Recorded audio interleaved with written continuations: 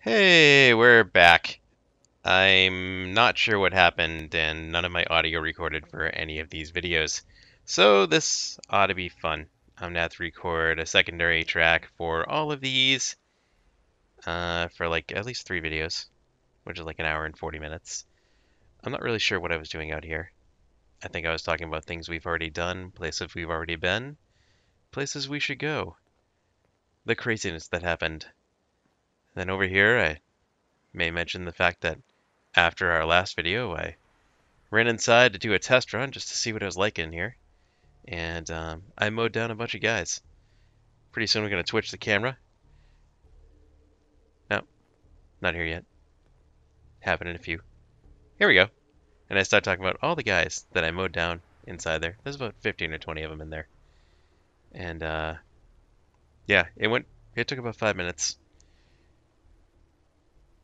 It was something I cut out of the video because I chose to end it for the night there, thinking it was going to be a long time, and it didn't take really a long time at all. So I could have closed it out with that one and then had this one be all looting inside the building. But hey, that isn't where we ended up.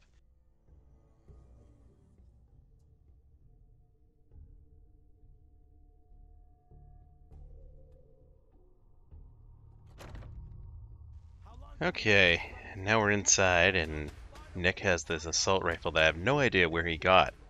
I don't remember ever giving it to him. He just picked it up, I guess.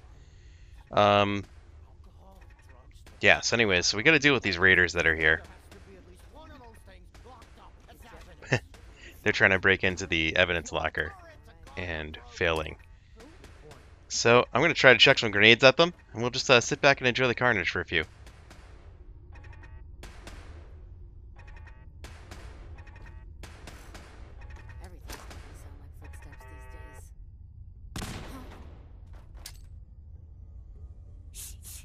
You hear that? Huh? Watch this trick shot. Boom! I think I killed like 3 of them.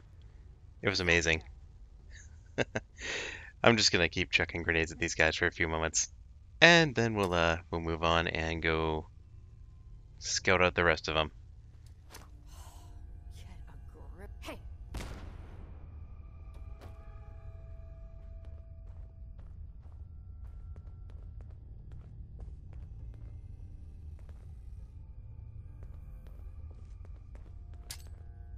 I must have a concussion. I'm fucking seeing things.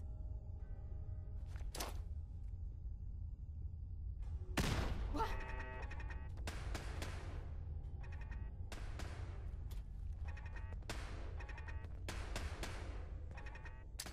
Something that happens here is I find a line through that wall, and then I lose it, and I can never find it again.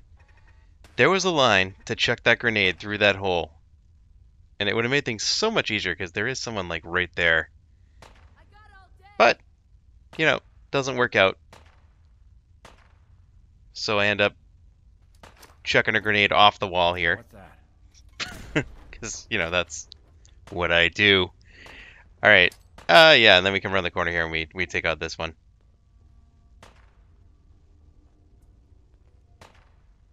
With an amazingly placed throw. Half off. And then I think she stimpacks herself. And Nick gets shot. It's kind of a Did good. cluster here. And since these videos, I don't know, there keeps being like some kind of weird unspecified recording error, so I've been doing short clips of audio. So I'm probably just going to go quiet for a minute and let this happen. What the?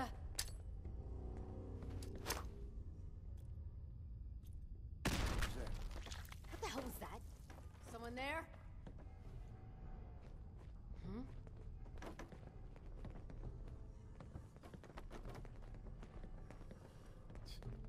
You guys got me stirred up over nothing. Must have been one. Okay, hell of cut a the shit. disagreement Who is that? about all this. Please don't be ferals again. Someone's coming.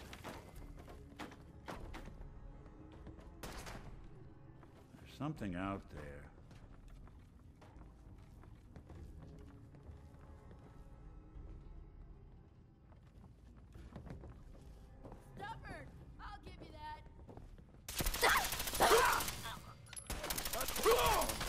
Then.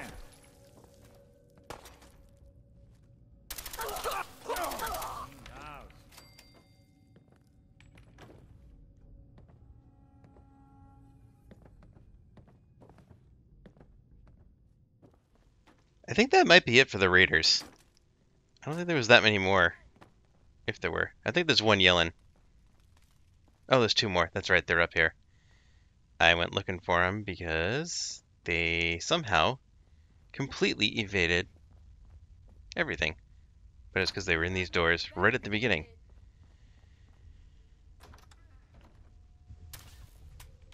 Of course, I reload every time. I don't think we're alone. I figured it was a good time to throw one of those. Got one, and there's one left. Anyone you walk away. And that, as they say, is that. Now we're just gonna loot the joint. And, Anything you can't haul yeah. my way.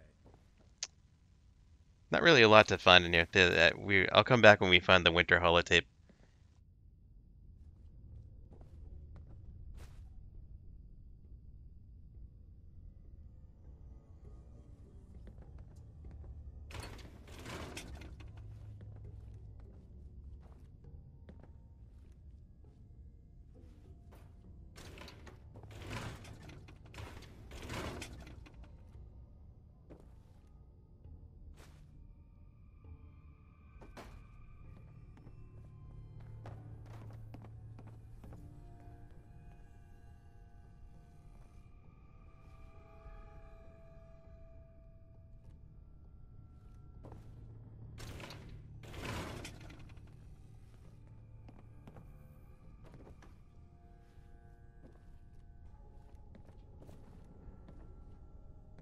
Talk about collecting dust.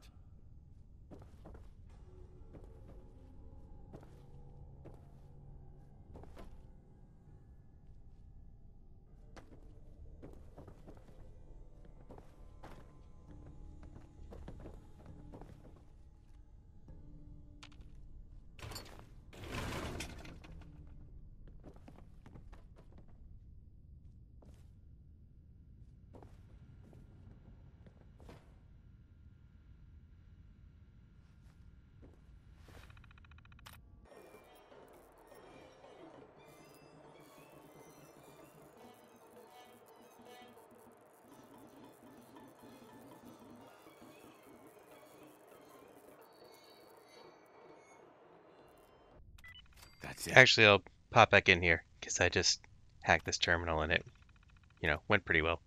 So we're activating the Protectron because I love Protectrons. And I'm choosing the law enforcement personality because I know it's not going to interfere with anything I do, and that if it stumbled across somebody, it would take them out. And that was about all the thought that went into this. This is weird. This is like recording director's commentary for a movie or something. But yeah, just trying to remember like what I was thinking or what I was doing at the time. It's just very difficult. I do not recommend this at all. You guys definitely, if you ever record your own videos, make sure your audio is working during the video. It's just so much easier on everybody involved. I'll come back in a few.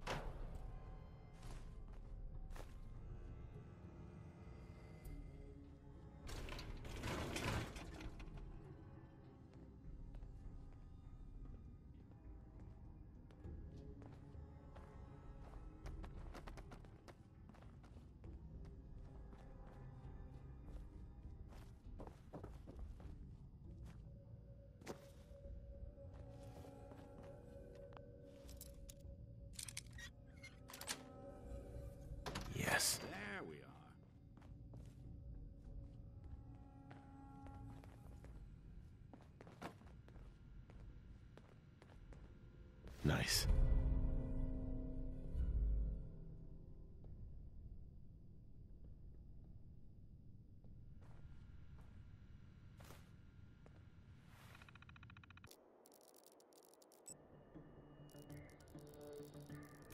Yes. Okay, personal logs. Log entries from 9/20/77. Let's see, some of these are corrupted. Some of them are not. The screen's really tiny up on my editor, so hard to read some of these things. So I went back to check because I thought that one might have had details, but it didn't. So log entry 10/22/77. I'm getting too old for this job. If I have to deal with one more loose cannon officer playing by his own rules, I'm gonna lose my damn mind. It's not Willison destroying private property again. It's that maniac Gibbs putting his life on the line. I swear, this whole squad is the reason I got this ulcer. If the heartburn doesn't get me, it's the constant trips to the bathroom. Getting old is a bum deal. Thank God, only 3 more days until retirement. Then maybe I can take the RV out into the woods, rent a cabin, and finally finish my novel. Funny thing is that this is just before the bombs drop, so in 3 days he's probably long dead. Unfortunately. Poor Sergeant Dave Mallory. He so close to retirement. Probably so close to the weekend, too.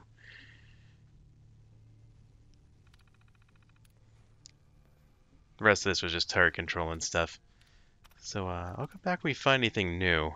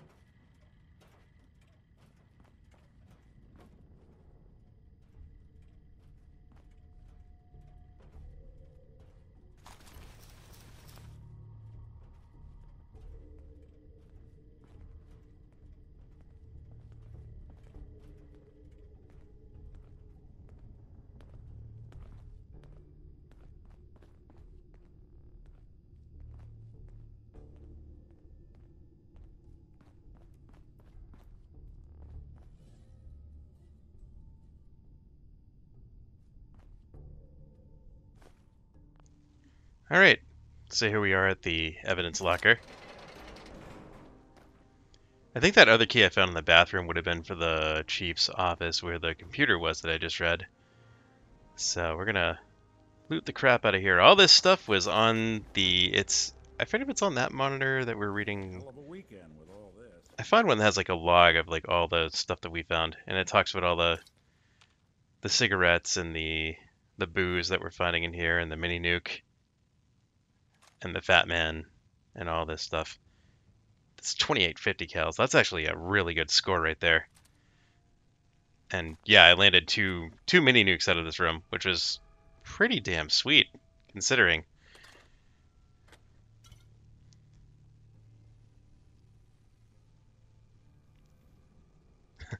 Missed that bottle.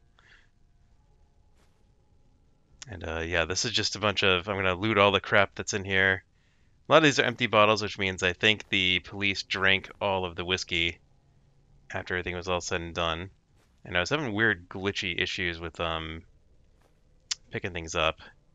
I don't know what that was. I'll have to go check that one out later. I don't think I watch it in any of these next 3 videos. In fact, I think I remarked about it when I picked it up, and then I never went back and actually watched it or listened to it. So we'll pick up on that one later. This is just all stuff thrown all over the floor here. I don't know why there was no... You'd think there would be, like, one of those keys would work for this one. Or, like, my unlocking the safe in the other room would also unlock this safe, considering this is in the evidence locker? Who knows?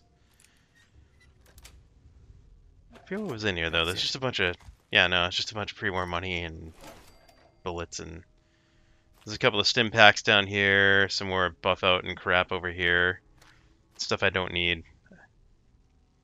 I remember remarking that I'm going to sell all the buff out because I have no use for buff out, considering my mod. So that's going to come up in the future. There's a couple of things there.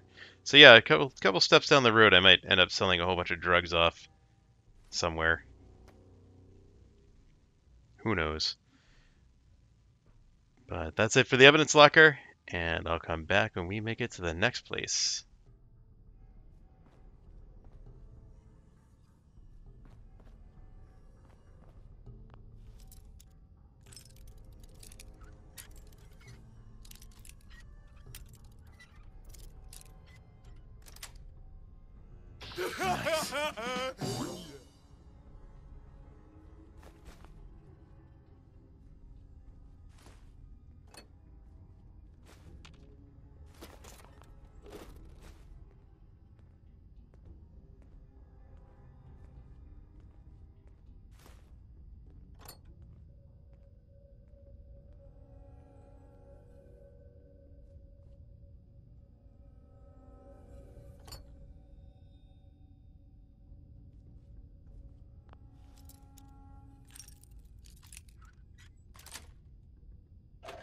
Got it.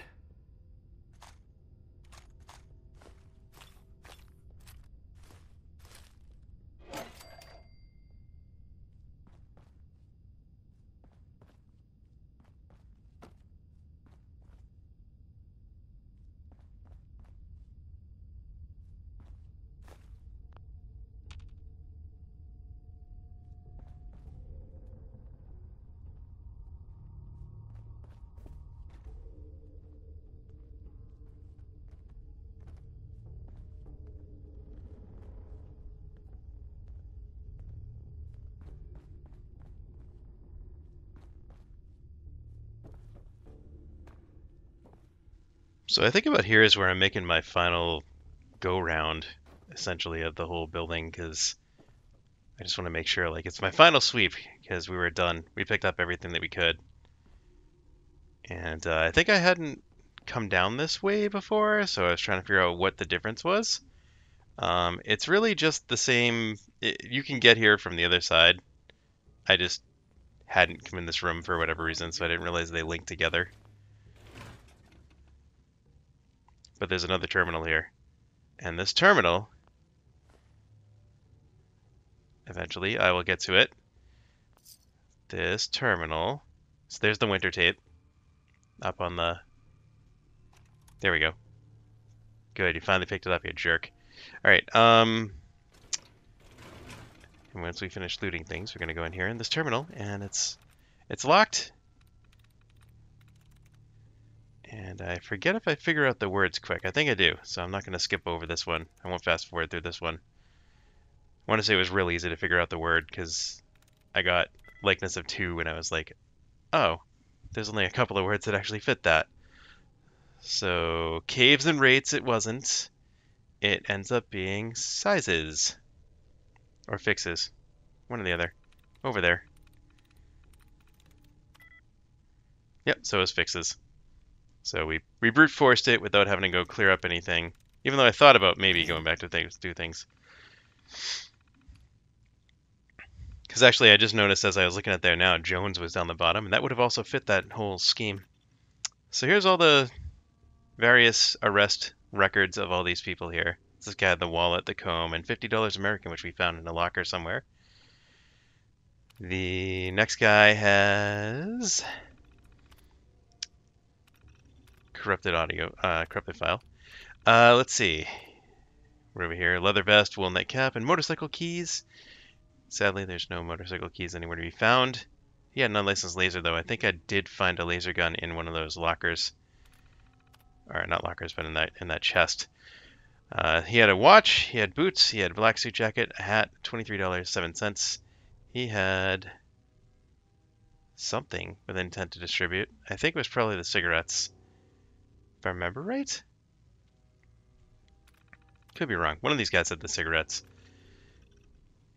And that one's another corrupted file. So that's the end of that terminal, I think. And let's see. There's another dead guy. They're everywhere. They're just hidden behind stuff, and I forgot I was looking at things, and actually that's a dead girl. These raiders, they all look the same from different angles here. And then I'm like, hey, I killed those people, and I came in this way, and how did I not come in this door? Why didn't I come in this door? And we're going to roam around the cell for a bit, hunting the corners, checking for things. Some dude over here really had a field day. Buff out Stimpaks and stuff. I don't know how he didn't like break out of the cell on his own. Probably could have. Just like forced the door open. And let's see. There was nothing in this one, if I remember right. This was just the one that goes out to the other door. And then we make the final sweep of the building. And we're just about done here. I've only got like 4 minutes left in this video at this point. Meta knowledge, because I can see it. Yeah, so I'll just let myself have at it. Good on you, past self. Go run around and find stuff.